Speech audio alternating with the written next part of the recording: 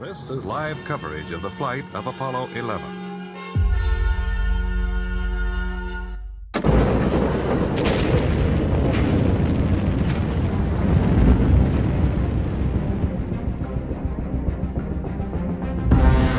Liftoff. We have a liftoff. Liftoff on Apollo 11.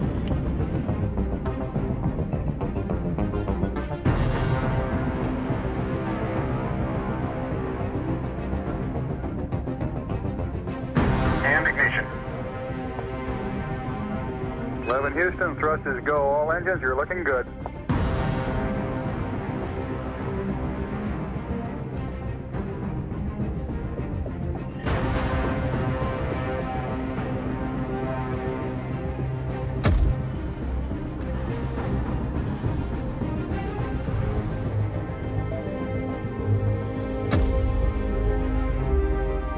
Today, we reach the climax of the United States manned space program. If all goes well, Armstrong and Aldrin will become the first men to step out onto the lunar surface.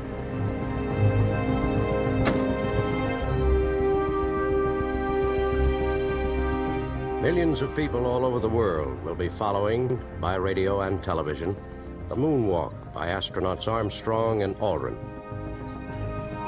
The Voice of America estimates its radio audience as the greatest of all time.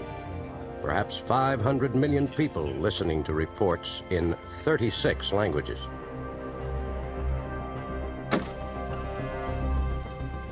President Nixon joined in prayers for the success of America's astronauts on the moon at White House church services.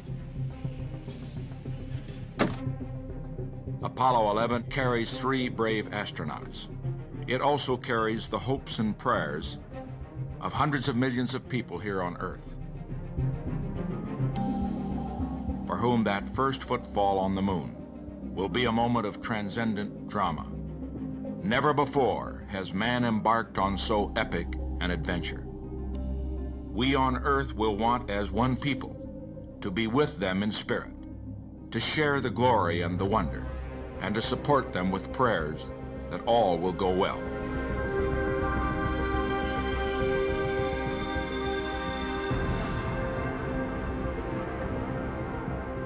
I call upon all of our people to join in prayer for the successful conclusion of Apollo 11's mission and the safe return of its crew.